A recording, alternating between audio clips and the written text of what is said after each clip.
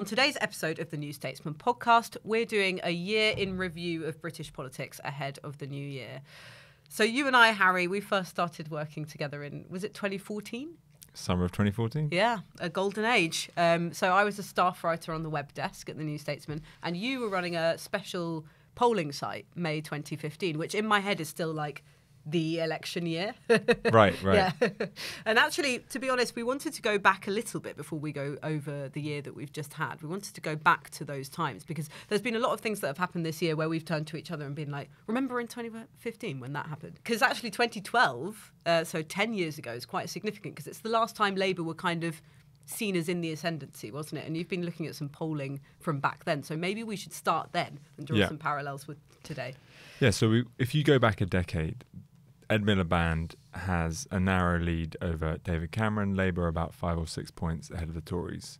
Now, of course, Labour are quite a bit more ahead today, but I think there are some real parallels. And if you think about Miliband and Cameron and then Keir and Rishi, I don't think their politics are that different. Mm-hmm. So, you know, Keir's, if you actually look at the policy and everything else, I think Keir's very much in the Miliband mould and Rishi, same as Cameron. But the question is then why are the Labour Party 20 points ahead now? They were only 5-6 points ahead in 2012. And also, if you look back at 2012, there's some cautionary tales for Labour there because we got convinced in that sort of 2012 to 2014 period that Labour could get back in. Yeah, absolutely. I was at Labour conference that year. I was working for Total Politics magazine back then, which is now defunct. I like to say since I left, it closed. But that was the year Interviewed Kwasi Kwarteng, if I remember. I did, yeah. Back when he was but a mere backbencher. Look at him now. And he had a recording of your conversation that he brandished right at the end of the interview, right? He did. He secretly recorded our interview. Yeah, that's the red flag right there. Yeah. I mean, I've always felt that he was quite a strange guy since then because he sort of stood up at the end of the interview, didn't shake my hand or look me in the eye, just pulled the dictaphone out of his pocket and pressed stop. Right. I was like, okay, you are just a backbencher. Wow, little did you know. It was the year at Labour conference where it was Ed Miliband's One Nation speech. I don't know if you remember this, but he sort of stole that language of Disraeli to try and park his tanks on the Tories' lawn and say the economy isn't working for everyone anymore. And it got some plaudits. You know, you can imagine the sort of geeky commentary at how much they enjoyed it. And it was also a year where they won the Corby by-election, which was painted at the time. And I've looked back at some old newspaper articles from that by-election as Labour having a resurgence in Middle England, because that was a Tory marginal seat, Louise Mensch's seat, if any listeners remember Louise Mensch. You know, I think Ed Miliband was gaining some traction that year, and like you say, they were ahead in the polls, and that party conference was quite triumphalist. And when I look back at the one that we were both at this year, there was a feeling of triumph. I mean, I don't know if you were at that party at the end, the Mirror party. People were chucking around copies of that day's Mirror, which had a front page sort of saying that Keir Starmer was poised to be the next Prime Minister. They were chucking it around this club, singing things can only get better. And even in that moment when I was trying to enjoy myself, I was like, this reminds me of party conferences past, particularly that one. Well, unfortunately, I missed that party. Sounds like a blast. But I think, you know, in preparation for this pod, I went and looked at all the data and I don't think Labour are anything like 20 points ahead, having looked at it, because I think Sunak and Starmer are actually really quite similarly rated. And it is, again, like in 2012, Miliband had a very narrow lead over Cameron. Starmer only has a very narrow lead as preferred Prime Minister over Sunak. And just like the other crucial issue is the economy, back then, you know, the Tories were going through a really tough economic time, just like they are now. George Osborne had a minus 30-point approval rating as Chancellor. Yeah, I remember how unpopular he was. Yeah. Right, exactly. And you know, the booed Tories at the Olympics that year. Completely. And then 2 years later, things have started to change. And it is, I think, salutary to remind listeners that Rishi Sunak doesn't have to call an election until January 2025. So there is plenty of time for another narrative shift. And I do think that 2012 period kind of will ring out if that happens again. Yeah, absolutely. And those personal ratings and ratings on economic competence, those have decided, or not decided, but whoever's been ahead in those has won the most recent, I think, 10 elections. And on the economic side now, the data 10 years is... of elections, rather. I think that's absolutely right. And on the economic data right now is very very close, like Reeves and Starmer versus Sunak and Hunt. It's pretty much level pegging. Mm-hmm. The big difference, I guess, is that the pendulum has swung in like a deeper sense. So obviously in 2012, there'd only been 2 years of Tory government. And even though the cuts were deeply unpopular, They were also deemed to be necessary, and they were primarily blamed on the last Labour government. 12 years later, however many prime ministers we've since had, it's all been Tory rule. So they can't, the blame is now squarely on the Tory camp. And I think that's why it probably is actually a different period. Yeah, I think so. And I think two other things have changed as well, which is that the cuts at the time, which were deemed necessary, sort of there was kind of a bit of a media politics consensus there, which the public seemed to buy as well. They are now catching up with pretty much every level of society. So you see it most obviously in the NHS. So the middle classes who have sort of a louder voice in politics and perhaps more influence in how our public services are run, they have noticed the impact of the cuts now. So that's caught up with sort of, if you want, the mainstream kind of politically influential demographic. Because first of all, it was more on the shoulders of the people who were perhaps had less of a voice in society and were perhaps at the sharpest end. Completely. Second of all, I think you now have a shift in general, perhaps brought about by the pandemic, in how people view the economy. So people, according to polling on what people associate the economy with, is less to do with debt and deficit and more to do with the cost of living and, how much money they have in their pockets. And that has actually shaped public opinion, not just of how public services should be funded. People want more funding for public services and higher taxes to do that, although that polling gets a little bit murkier when you ask sort of exactly who and what should be taxed.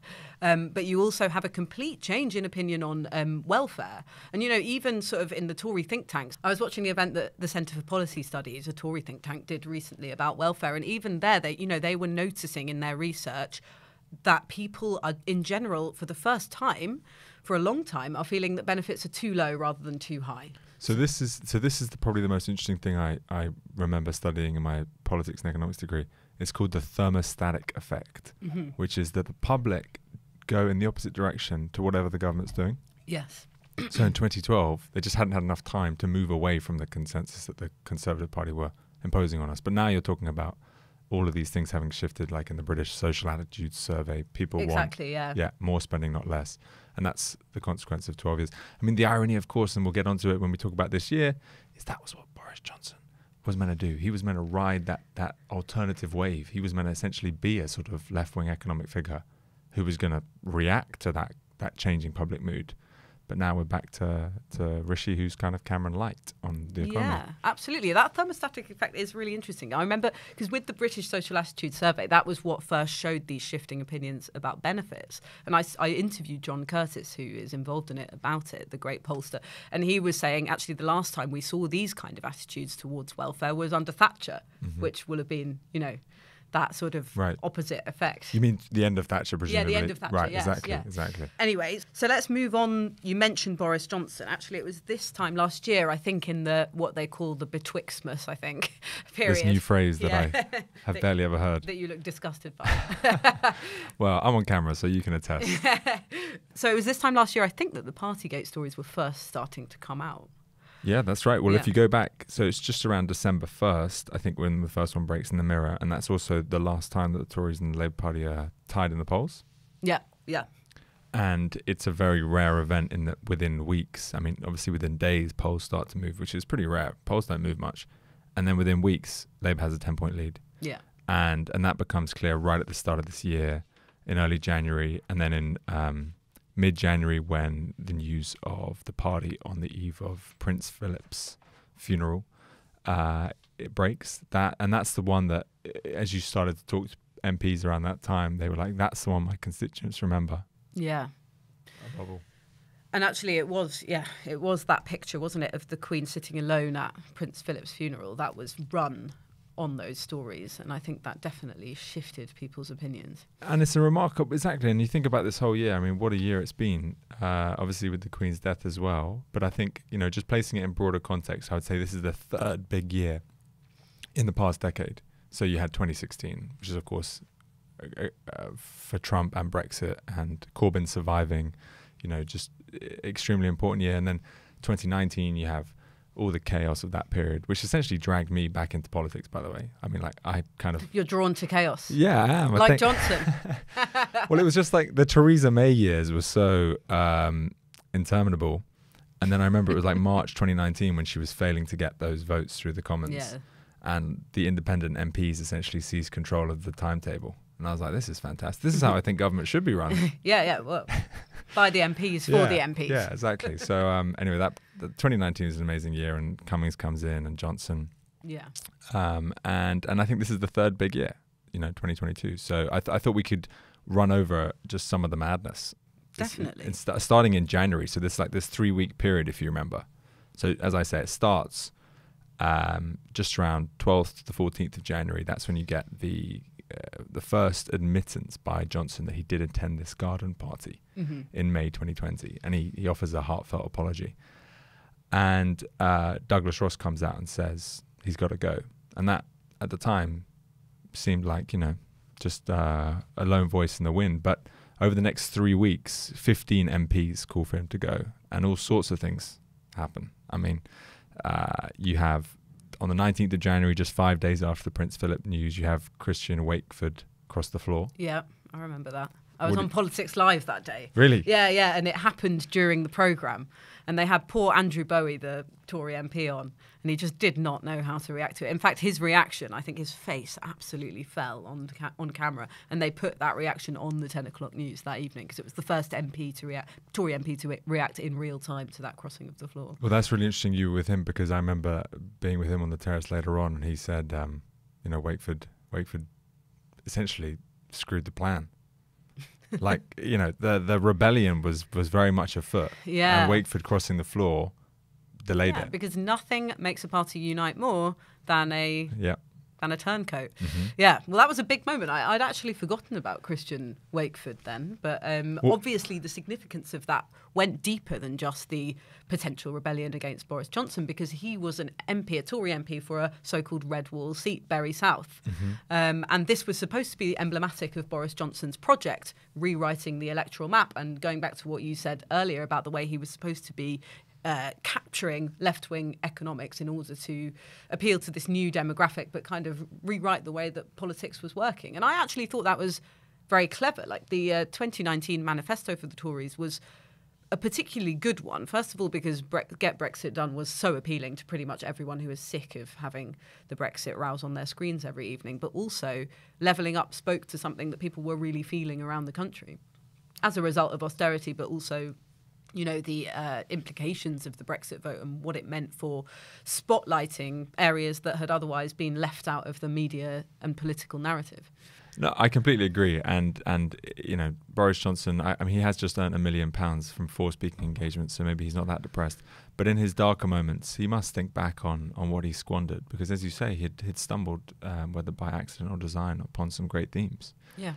Which Labour are now parroting. I mean, how many Labour MPs do you speak to now who use the language of levelling up? They weren't really supposed to use the phrase because it was giving airtime to a Tory policy. But actually, they've taken it and run with it, which is a sort of agenda-defining thing, if you can make that happen.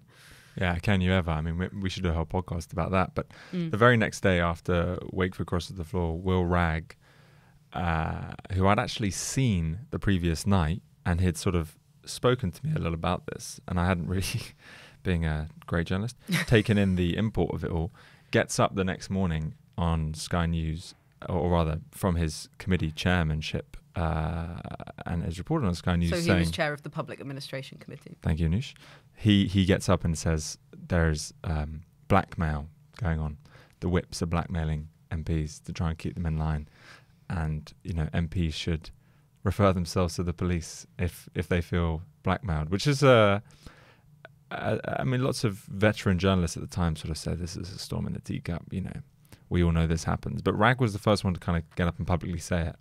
And again, it contributed to that sense that the discipline was breaking down, and the MPs realised they were powerful. And what he meant about blackmail was that the whips were saying, oh, that new school we were going to build in your constituency, well, that's not looking so likely now if you put a letter of no confidence in against Boris Johnson, right? And again, he was flagging something that would become a bigger theme over the course of the year, in the sense that Chris Pincher was the deputy chief whip. Yeah. And, we later heard all the sorts of things that he was doing to blackmail people. Yeah. Which I won't repeat for risk of libel. But so I think, right at the start of the year, all the themes that you're going to see play out pop up. And then again, just 4 days later, I at the time living through it, I didn't realize quite how extraordinary this was. 4 days later, Nuskani gets up and says, oh, yeah.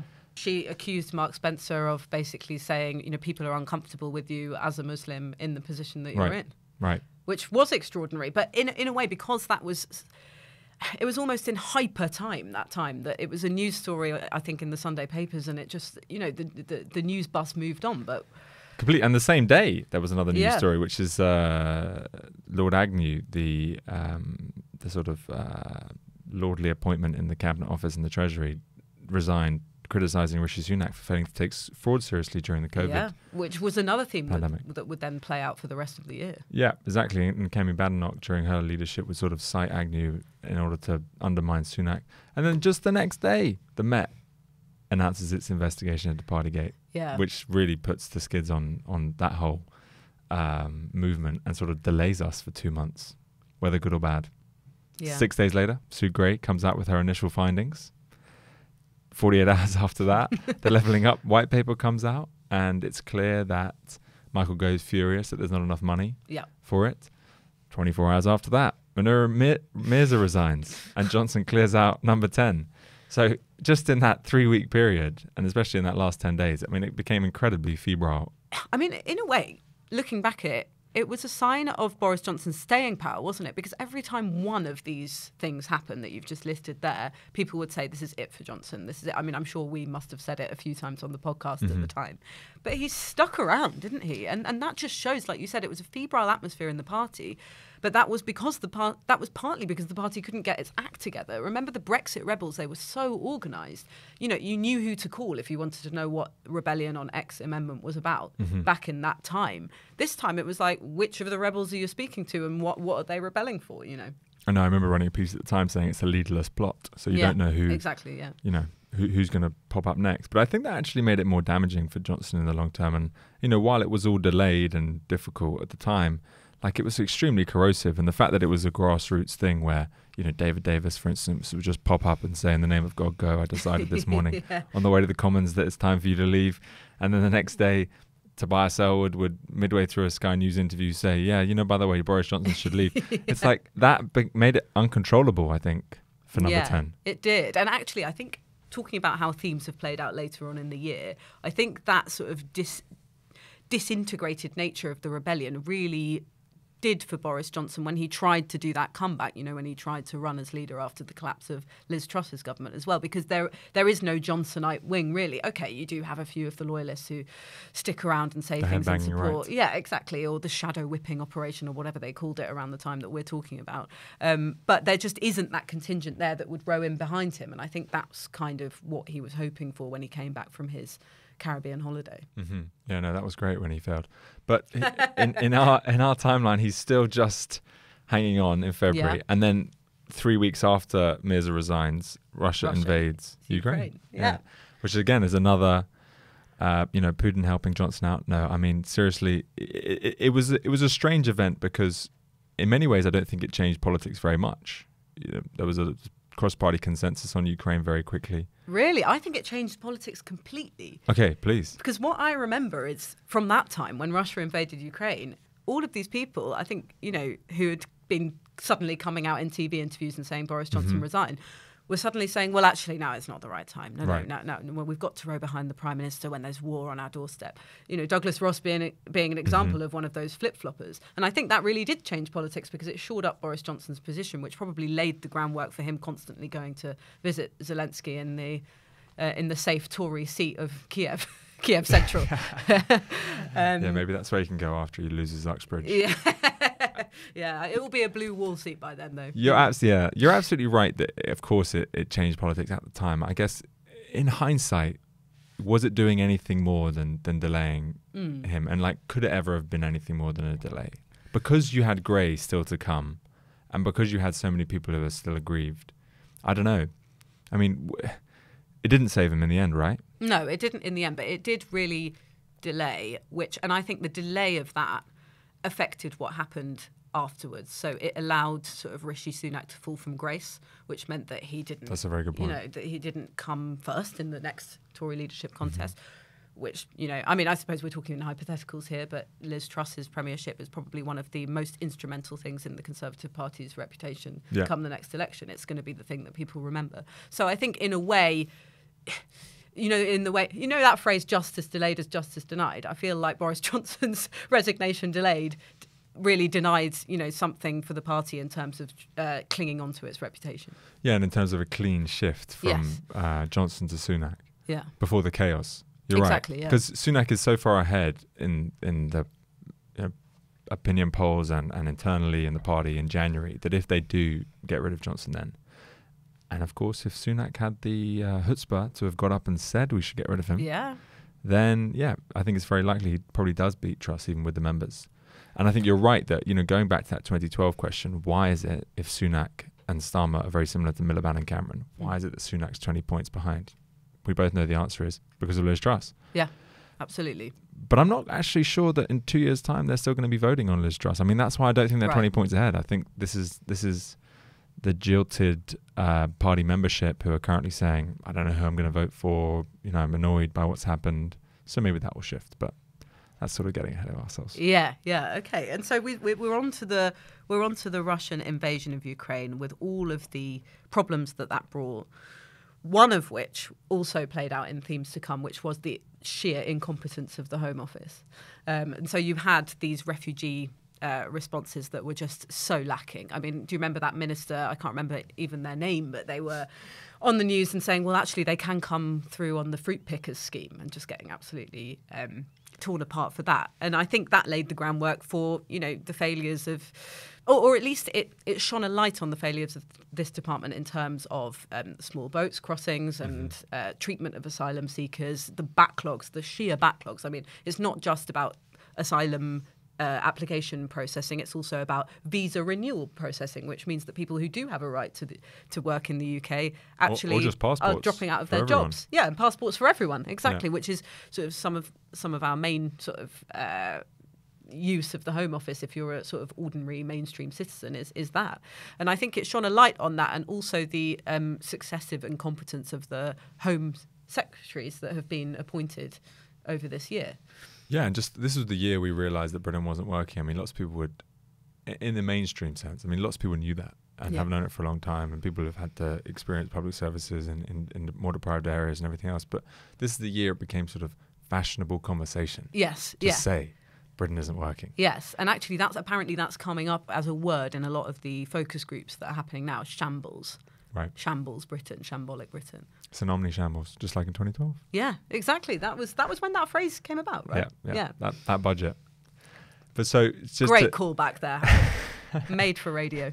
So just a month after the Russian invasion of Ukraine, Sunak makes his spring statement, and I'd actually been at his May's lecture when the Russians invaded, and he does this like little insert at the start of his speech where he says, it's all terrible, but let's talk about economics, and then gives a very bland, I'd say quite concerning if I was a Tory party strategist, explanation of how the economy grows. Right. That doesn't really, for me, give me any sense that he has anything he really wants to say. So for me, like, it's quite clear early in the year that Rishi Sunak isn't going to be the clear answer to their problems. And then when he gives his spring statement, I was in the chamber, I was in the gallery watching it live, and it is amazing how monotonous and robotic his delivery was then and can be. And, he just sort of metronomically looked to the right, looked to his dispatch box, looked to the left as he gave his speech. And you didn't really feel like the party was behind him. And the statement soon sort of unravelled. Well, yeah, absolutely. I call this his mini budget moment. I think people have forgotten about it, but the spring statement was really significant because it just had nothing in it for the most vulnerable. This was coming in amid people's concerns about energy prices rising in a cost of living crisis. And there really was very little in there. The help with energy was just a loan, wasn't it, at that time? And he had to come back less than 2 months later, I think, to introduced the windfall tax and the proper energy support package, which actually went down far better. But, it shows his political naivety, I think. Completely. I think you're right. And also he got so much less credit for coming out with those things because it was Labour's policy. Yeah.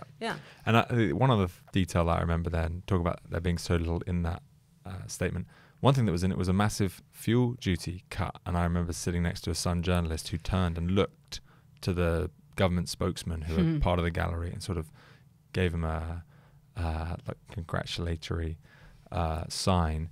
And you just thought, wow, okay, so this is how government policy works. Like the Sun and Number 10, you know, agree. Cut fuel duty. Yeah, cut fuel duty. That is literally since 2012. If we had to choose one thing that's happened every year, exactly, it's basically that either freeze or cut fuel. I think, duty. and I worked out we've lost about 20 billion in foregone revenue from cutting fuel duty. So, yeah, it's a terrible policy. Anyway. Yeah, and actually, you know, I mean, his woes didn't stop there, because soon after you had the non-dom tax scandal around his wife. It turned out that she'd not been paying tax on her international earnings in the UK. Yeah, and who leaked that? Come on, Harry, reveal it for us. You're not in the lobby anymore. You can tell us your sources. Well, a couple of weeks later, I did write a piece in mid-April saying Johnson's at war with Sunak, and it's not clear he knows. And you know, there were we're pretty early in the in laying out all the ways that Johnson was delighting in Sunak's misfortune. And there's a lot of suspicion that his number 10 team were behind that leak. Yeah, and you know, he and Nadine Dorries were at Chequers together, sort of delighting in the way things had worked out for Sunak. And Crosby, we were reported at the time, you know, thought Sunak was the wrong guy to be Chancellor during cost of living crisis and wanted him out. Oh yeah, of course, yeah. So that's when you really started to realise that these two people couldn't work together anymore. And that Sunak, well, he started to feel like a lame duck, actually, because you thought, you haven't gone in time. Johnson now can get rid of you whenever he wants. Yeah, it felt like he'd bottled it in that moment, hadn't it? Because we did hear later on that he had been toying with resigning during the initial Partygate revelations. Yeah, that's what they briefed out, which was crazy to do. Yeah. Like, resign or don't resign. Yeah, exactly. Don't say you might have. And to tell people that you didn't have the backbone or that you are an indecisive person is I know, not very reassuring. Who's had more of a yo-yo year? I mean, there's like Sunak, Starmer, Johnson. All their reputations just kept going up and down throughout the year, right? Yeah, they did, absolutely. And Sunak probably more than anyone of the others. Because at this time, and I hope I'm not embarrassing him by saying this, but our political editor, Andrew Marr, was like, this is the moment where Rishi Sunak's hopes of being Prime Minister, you know, have been dashed. Have been dashed, yeah. And actually, you know, I think a lot of people felt that at the time because of his handling of the Spring Statement, because of the way that he'd fallen out with Johnson, but also because of the way that he handled the tax scandal as well. You know, first of all, you know, it took ages to get a proper statement from him, and then, you know, okay, she's not going to have the non-dom status anymore, but we're not saying that it's a bad thing to have. You know, it was just very confusing. Very much a politician who wasn't able to ride out a scandal in the way that Johnson would be able to. And to be fair to Marr, that is sort of what plays out later in the summer when they have the leadership contest. I mean, he is damaged crucially at this time. That's why Liz Truss gets in. Yeah. Another thing to remind you of, late April, just a couple of weeks later, we have reports of porn being watched in the House, which allows both me and Patrick Maguire to sound our plea, which is ban phones in the House of Commons. It's terrible. No one's paying any attention because they're all on their phones. Does this include the press gallery as well? I wouldn't be against that. I just think, look, if you go back and read Badger, it says MPs shouldn't even read out speeches. They should only be reading like notes from an aide memoir.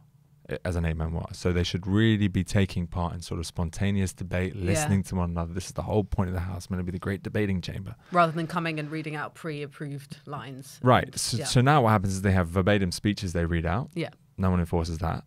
And they all are on their phones. Mm-hmm. And it's like, what are we doing here? Are we trying to maintain some sort of standard of debate or not? I mean, it's also terrible that porn is being watched in the House, but this is a broader point I want to make. Yeah, and actually it's an important point because it does, I mean, this porn story does tell a story about the culture in the Commons that actually turned out to be part of Boris Johnson's downfall, really, with the Chris Pincher revelations and the way that they tried to cover them up. It told a wider story about the way that MPs and staff, MPs feel like they can behave around each other, but also their staff. And that's been a big, big problem for Boris Johnson, and it ties into the sleaze allegations as well. I mean, we talked about Tory polling falling off a cliff during the Partygate scandal, but actually the time where it really started to decline was the Owen Paterson scandal, which was when people really felt, they're only after themselves and they're trying to sort of game the system for each other, to protect each other. And that has been the story of, you know, COVID contracts, the Michelle Mone scandal, you know, some of the stuff about behaviour, you know, they're all like trying to protect each other and have each other's backs. That was a story of Tory sleaze, but obviously it affects the reputation of all politicians. So it's difficult for Labour to attack the Tories on that all the time. You just made me realise that I think someone said this before, but they're all P's, right? So it's Owen Paterson, Partygate, Parish, Yeah. Pincher, Procurement. Yeah, so it's the year of the year of That's P's. what they teach MPs, actually, the 5 Ps Yeah, before they get right? into Parliament. Here's not what to do. Here's what not to do. And then just a week after that, you have the local elections. Tory lose 485 seats. I know, I forgot about it too, but I went back. Yeah. So they lose 485 seats, including Westminster, Wandsworth and Barnet in London, which are all sort of totemic to Tory councils. Yes. And that does sort of revive the mood a little bit. And look, we're now only a month away from the confidence vote. So with those totemic London councils falling, but also other things happening. You know, you had Labour gaining council seats from the Conservatives in some of these sort of true blue enclaves in the I don't know, Witney, Chipping Norton. The Lib Dems surged ahead in Tunbridge Wells. So, you know, you could see that these Tory heartlands were being chipped away at. And actually, from a very recent Savanta poll, coming back to the present, you have the Tories just on 69 seats, losing most of their MPs in the north and most of them in London as well. And blue wall falls, which they're calling them now, like Boris Johnson and Dominic Raab's seat in Surrey. And there's also been polling suggests Jacob Rees-Mogg could lose his seat in Somerset. Jeremy Hunt could be ousted in Surrey. So this is, I think, with the local elections, that is the moment where the blue wall narrative, I think, really takes hold, because obviously you had the Chesham and Amersham by-election. But that felt like, oh, you know, maybe that was just a sort of one-off people annoyed with the government. But I think the results of these local elections really did cement the blue wall narrative. I know our polling expert, Ben Walker, hates the phrase because blue wall can mean all sorts of different types of seats. But I think that's what really affected the behaviour of some high-profile politicians in the Conservative Party. Like Jeremy Hunt, for example, when I interviewed him, this was when he was sort of saying privately that he was going to run for leader but not publicly yet. He was saying we really need to focus on the Tory heartlands, you know, the suburban and commuter belt seats, and started worrying about, you know, Boris Johnson's obsession with the red wall. I think that's right. And I think local elections in 2019 were also hugely important in getting rid of May. So local elections can be, can be this great spur for the party to act. And over the course of the next month, we're really building towards the Sue Gray report, which is going to come out on the 25th of May, so 3 weeks after the local elections. So I think, again, like the local elections at the time were sort of endurable, but they were, in the light of the full Sue Gray report, which was about to come out, you know, part of the narrative that was building. Yeah. But just before we talk about Johnson's failure, or rather the confidence vote he is about to endure, you've got Starmer saying, I'll go on Beergate. The thing I'd say about Beergate is it really is a Tory plot. I mean, the Conservative Research Department are the ones that sort of put that out there. Yes. And they've got a very good attacking unit there, haven't they? Yeah, absolutely. And at the time I was reporting it like this is bad for Starmer, and I think it is because it just, for me, it showed that Starmer is just, he never looks at ease under pressure. He does handle the story, I think, overall quite well, but even then he just seemed a little shifty. Just I don't find him a fully convincing politician, and I think he will struggle in an election. I mean, he's fortunate to go up against another robot, but I think he's going to... The big difference between Major and Blair in the 90s and like Starmer and Sunak now, because people like to compare this to the late 90s and they say, you know, Labour's coming back in. Major's... Or worry that it's 92. Or worry it's 92. Well, maybe that is why it's a good comparison. Like, Starmer's nothing like Blair. I mean, he really isn't. And you look at the polling data, I think something like 20% of people think Keir Starmer's charismatic. So...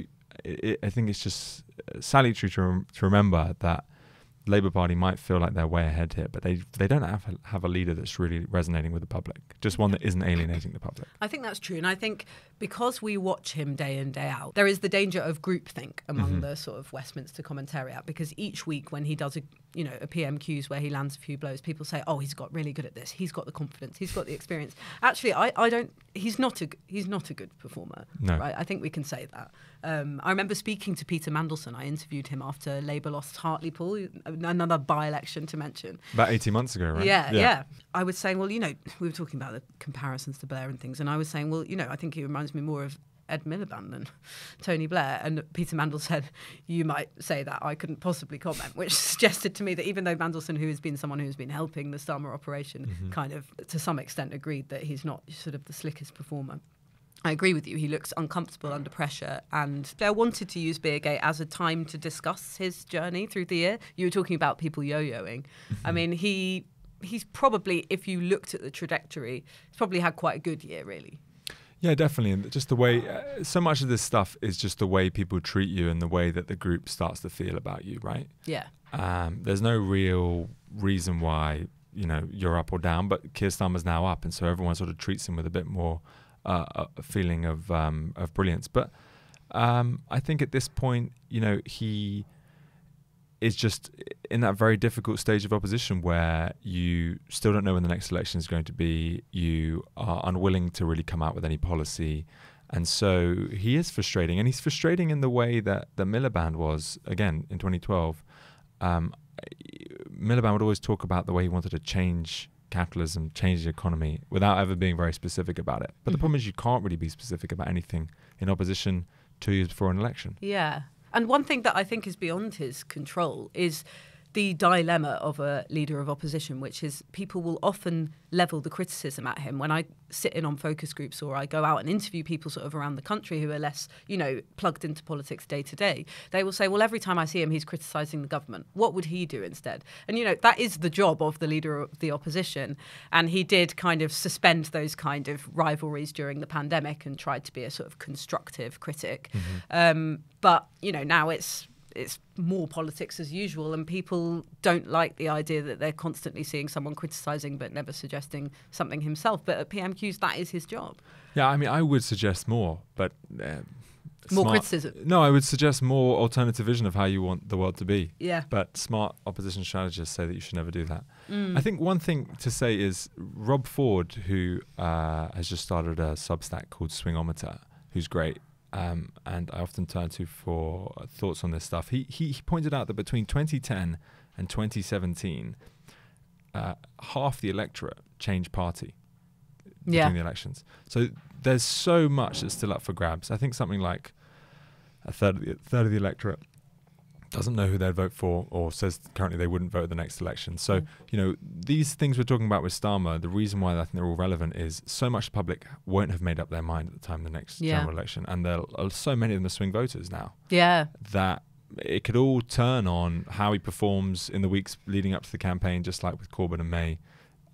They were pretty unknown in 2017. I think Sunak and Starmer, neither of them have fought a general election campaign. So I think there's a lot of scope for things to change in the weeks building up to the campaign. That's really interesting, because I think in some of the polling that we did with Redfield and Wilton, I think around the time of Labour conference this year, I think it was about a third of voters who said they didn't know much about Keir Starmer as well. Right. So there's a lot for them to make up their minds about the man himself as well. And I think you're right. We are, Ben Walker puts it, we're a nation of swingers, which makes it sound a little bit more saucy than it perhaps is. But yeah, people, people shop around. Since the financial crash, people have been shopping around rather than staying loyal to one supermarket. Completely. People are not loyal to one particular political party anymore. I actually make up every election. I decide who to vote for in the ballot box, and I don't feel like I've ever known before then. Okay, well, you're probably more of a typical voter then. Yeah. Yeah. I think so. Yeah. I'm also trying to pay less attention to politics, so I can become even more like a typical voter. Well, I'm sorry to have dragged you onto this. I'm not podcast. sure I'll be able to hold on to my job for that long, but I'm trying to reflect the median voter here. Yeah. So just to whiz through the summer quickly, so we can get onto the many other prime ministers we had. You have in late May the full Sue Gray report. Just around that time, you have Liz Truss, then Foreign Secretary, come out and say, "I'm going to unilaterally." We are going to unilaterally rewrite the Northern Ireland Protocol, which obviously also stokes up a lot of division and frustration in the Tory party. And then after the Diamond Jubilee, you have the confidence vote on the 6th of June. Yeah. Which is an extraordinary 24 hours. I was actually told by a source the night before that the vote was going to happen, but I was sort of told in a way that I couldn't report it, so I didn't. Again, good boy. Proving myself to be a brilliant journalist. I hope my editor's not listening. And then the day of the vote was just extraordinary in Westminster, and it was 148 against in the end. which was just around the number that had voted against Thatcher in 1990. And she was gone. I think she announced her resignation within 48 hours or 72 hours. And we thought Johnson, you know, may have to do that. And instead he tries to cling on. And it always seemed, given the Thatcher parallel, that was going to be tough. Yeah. Yeah, no, I remember that. And I actually think that I was on a beach in Sicily at the time. I was in Italy but you weren't here for it. For my friend's wedding. Yeah. So I wasn't here for it. Feeling very guilty, but also not that guilty. Yeah. But yes, so I was reading the coverage just as an ordinary punter. And I remember thinking, you know, because of the Thatcher comparisons, he just couldn't cling on. But he did. And, you know. For a month. Yeah, for a month. But he was there, you know. But until Chris Pincher, the news around Pincher comes out on the 30th of June, so about 3.5 weeks later. Until that point, it felt like he was going to stick around. Yeah. No, it did. And I think without Pincher, he probably could have got through the summer. Exactly. And he probably still would be PM. Exactly. And I think this is what's really interesting. It's the thing that brought Boris Johnson down ultimately wasn't really the success of the rebels, was it? It was or Partygate. No, or Partygate even. It was a Westminster sleaze scandal. And that says so much about, you know, what's actually been shaping our politics in this time. I suppose you could tie Partygate into sleaze in a way that it's sort of like one rule for us. I think the whole idea of sleaze is it's one rule for us and another for either the public or our staff or whoever we're mistreating. And it's accumulative, of course. Yeah. And then that really is sort of power corrupting, isn't it? So I suppose it is all part of the same story. But I think what is most interesting about that is that Boris Johnson, the kind of leader that he was, had almost dismissed those kind of stories as not relevant to his power or you know, the way that he was running his party or the country. And it was sort of snuck up on him, really. I think he thought that he could get away with kind of, you know. With the Chris Pincher story, just like he did with the Owen Paterson story. Equivocating a bit on how much he knew and just hoping that it would go away. Yeah, I mean, he learnt nothing. The man, he's the man who learns nothing. Yeah. He learnt the way to win power at an early age, but not how to hold on to it, seemingly. So, yeah. And as one of my friends who's also a journalist said at the time, it's ironic that it was a sex scandal not involving Boris Johnson that brought down Boris Johnson. Right. And so you have Pincher on the Thursday, I think the news comes out. And then I remember the Tuesday, 5th of July, when Sunak and Sajid, or rather Sajid and Sunak, because Sajid does it first, both resign at about 6 p.m. And again, I was tipped off that was going to happen about 10 minutes before it happened, but I didn't have the ability to report it. You banned having a phone in the chamber, so you couldn't tweet it. No, so Sajid and Sunak come out, and that's the moment where everything goes haywire, and we rapidly are rewriting the New Statesman, because some listeners will not know, but that's about 2 hours before our print deadline. Yes, so I was in the office that afternoon when the news broke. You know, people were pretty much thinking we had the issue wrapped up. And then I just saw all of our sub-editors' faces fall at the news. So we did have to do a very, very quick rewrite. They don't like getting copy on a Monday, let alone Tuesday evening.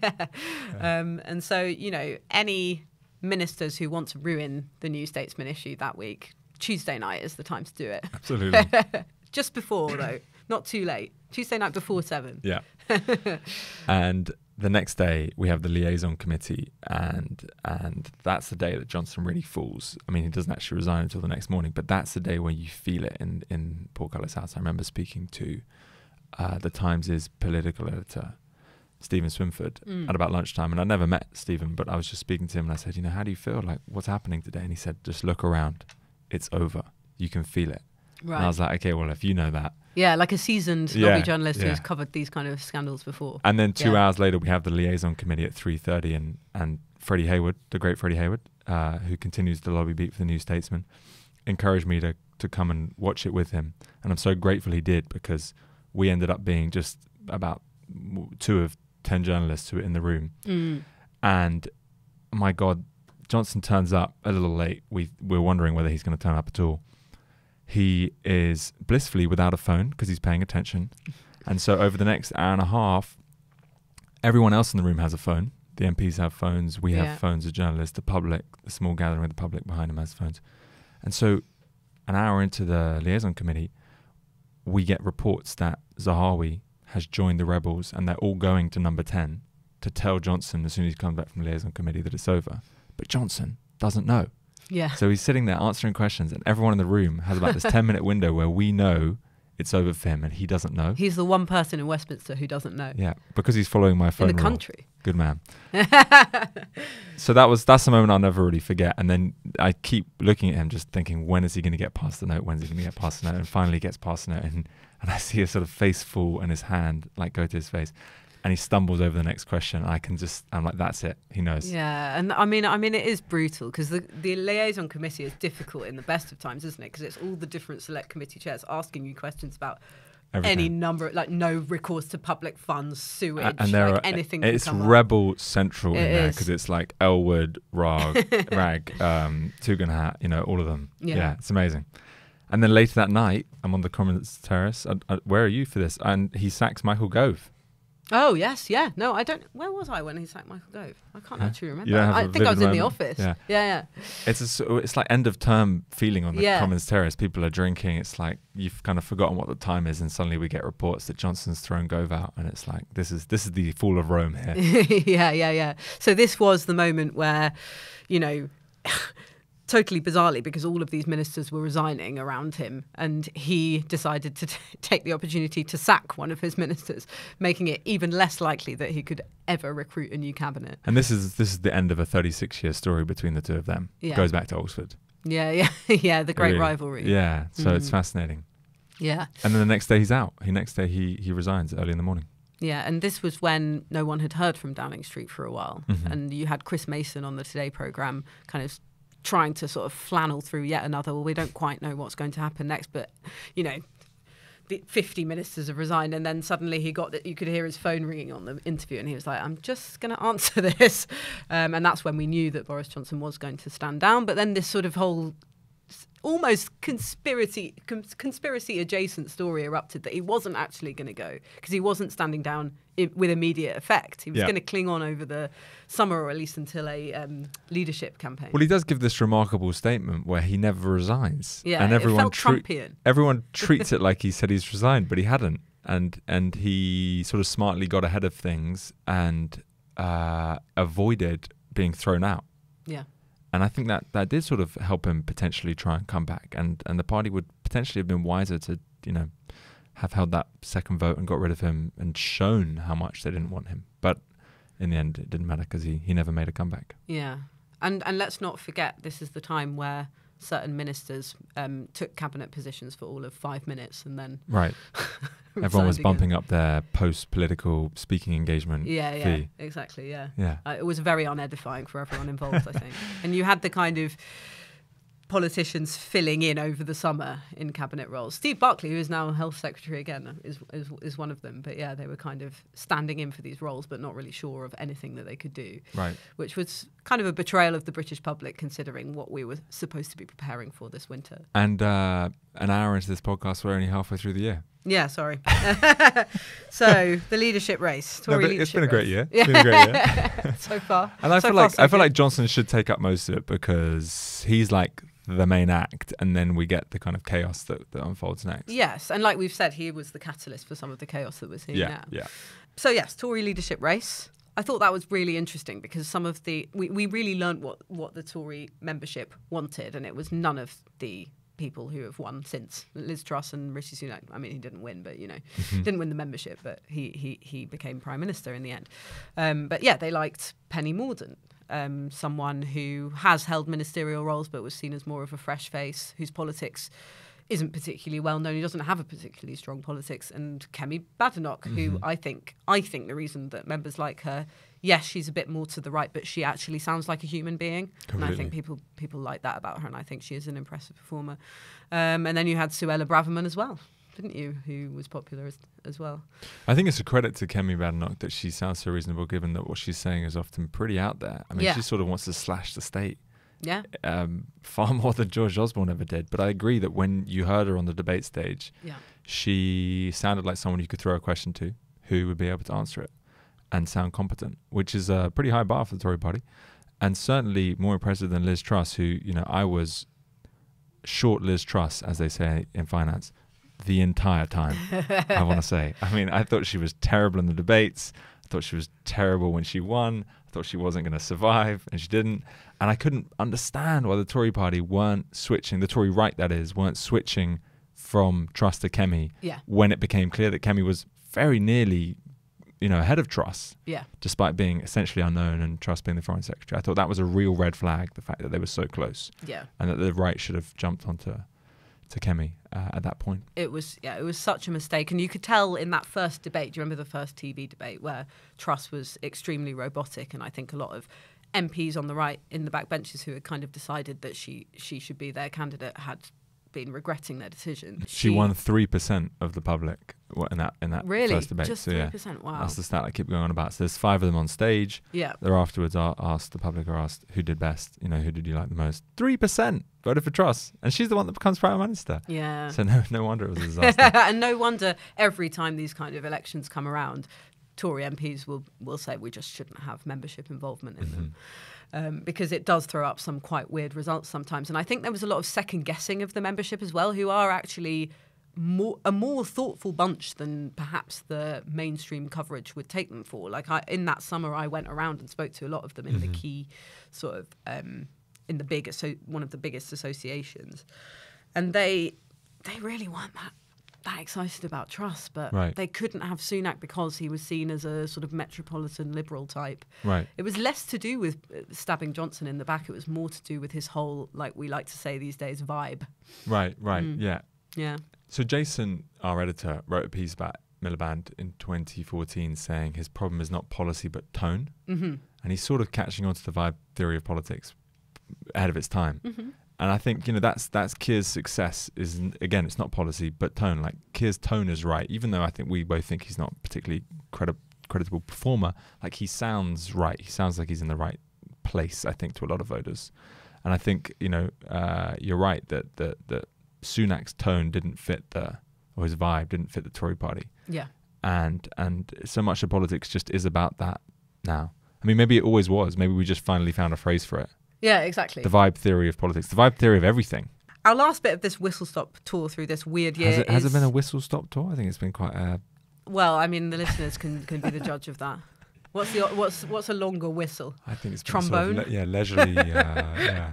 Liz Truss's rise and fall, which luckily, thankfully, is very quick for the purposes of this podcast. I mean, not for free market fans. Yeah, it's enough to take me out of politics. So, okay. I was one casualty of Liz Truss's premiership. Oh, really? Is that what? Well, I just couldn't cover her. I was like, but she doesn't know anything. She doesn't know what she wants to do. I can't take her seriously. I couldn't be in there for that. Right, okay. That's ironic, given apparently the issues with her on the front sold very well at the newsstand. I hear from our colleagues in the subscriptions department. No, I know she was good copy, but I want to believe in politicians. I want the sense that they have a mission. It's worth covering. Okay. Like, I didn't believe in austerity at all. In fact, I, greatly opposed it, like everyone else at the New Statesman. But at least Cameron and Osborne had a project. Cummings and Johnson had a project. I mean, that project was absolutely fascinating. I thought it was so interesting. Yes. Watching, them and Gove, and again, they all go back a long way, and they all had a mission. They wanted to level up the country. It was something worthwhile. Truss, it's like she'd read a paper from the IEA and thought that was government. And like, what was there was no depth there. And I just thought there was nothing worth covering, really. Right, okay. Well, I would disagree. I think she did have a project. I think that was the problem, wasn't it? These times call for pragmatism, as Rishi Sunak has tried to be. He's tried to be a pragmatist. He's delivering budgets and autumn statements and things that he doesn't really want to do. He doesn't want to raise taxes, but every time he seems to be in a position of power, he has to raise taxes. Liz Truss, she followed ideology rather than the need for pragmatism in this moment. I totally disagree with what she tried to do, but I thought it was a coherent political project. But I just want to push against that. It's not coherent at all. She didn't know anything about it. She was asked on air. But that's different from it not being a coherent political project. But it's not coherent if you can't explain it, and she couldn't explain it. She would often be asked, who supports your plan? What economists are you working in the vein of? And she'd be able to name one of them. Well, let's not forget that was the same for the Brexiteers as well. They were often asked on air, 50 economists have written to the Times to say it will be a disaster. Who have you got? And they had that one guy, Gerard Lyons or whoever, and they got their project through, and it was a vision for the country. I'm not defending these. No, I know you're not. You're saying it was coherent enough to appeal to the British public to be passed. I differentiate between Brexit, which was a referendum, almost a leaderless one, and someone being in government and having a project. I just think, look, if Liz Truss was able to explain why she was behind her plan, and if she'd shown any evidence that she'd really studied people or other nations, academics, studies, whatever it was, I just felt like what was so frustrating about Truss is you listen to her in an interview and you thought she can't give you more than 10 words. There's this famous clip in The West Wing, for those who love it, where Jeb Bartlett, the president, takes out the Republican candidate opposite him by saying, give me the next 10 words. You've given me a 10-word answer in a debate as to why we should do something. Give me the next 10 words and give me the 10 words after that. Yeah. Can you actually explain what you think? Or have you just got a soundbite? And my frustration with Truss is she just had the soundbite. I want to go for growth. We all do. I want to cut taxes. Okay, fine. But can you actually explain this? And do you believe in it? And I thought what was always intriguing about Cummings, why I spent a lot of time covering him, is that was someone who could write 20,000 words on what he wanted to do. Now, of course, it had some... And go back and change it when... when it didn't work out. He wanted to make himself look better. No. I mean, I'm not venerating the guy, but I just want things to be dealt with seriously, and I want you to have a plan and a mission, and I felt like Liz Truss had just the appearance of one. I could see what they were trying to do, because the economic consensus hasn't delivered for the country in the past decade to 2 decades. Growth has been really, really slow. And because we don't tax wealth. She got it precisely wrong. Yeah, I'm not saying that her solution to it was correct. No, but of course. The idea was we've got to do something different and quite radical, which is what people who would argue for wealth taxes and that kind of view of the economy would argue as well. And actually, it's been interesting speaking to left-wing economics and people in the sort of new left think tank world, because there is quite a lot of crossover with the kind of diagnosis of the problem. Is that between the two? Yeah. Well, okay, and actually, there's too. been some concern, because what's happened now, and our colleague Will Dunn has written about this, what he calls the Davos consensus, or at least one of his interviewees called the Davos consensus, which is now you have Rishi Sunak and Jeremy Hunt with this sort of Cameron-like prescription for the country, which is precisely not what the lessons should have been from this past year, according to both Liz Truss and her supporters, and people on the sort of new left economic side of things. Yeah, she's got a lot of credit for this, and I just don't agree. I just like the idea that going for growth is an ideology or a strategy or something worked out. I mean, it's a banality, if you ask me. But there you go. There we go. And well, I mean, let's see whether or not Rishi Sunak's taking it in the opposite direction. But I think what that will bring. Yeah, and I think you're neatly bringing us back to where we began, which is that Sunak is reviving the Cameron consensus. Yeah. And again, is that going to be enough? I mean, it was in 2015, but maybe the pendulum has now swung, and sort of Starmer and Sunak are like replaying what happened in 2012 with Miliband and Cameron. But maybe the scene is different, the field is different, the mood in the country is different. So even though they're quite similar to the characters in 2012, like the underlying reality has changed. Yeah. Like we were saying at the start of the podcast. So maybe that's why Labour really can get back in, even though they're sort of replaying the politics of 10 years ago. Yeah, I think that's the big question. My God, it's over. Thank you very much for listening. You've been listening to the New Statesman podcast with me, Anoosh Chakelian, and my colleague, Harry Lambert.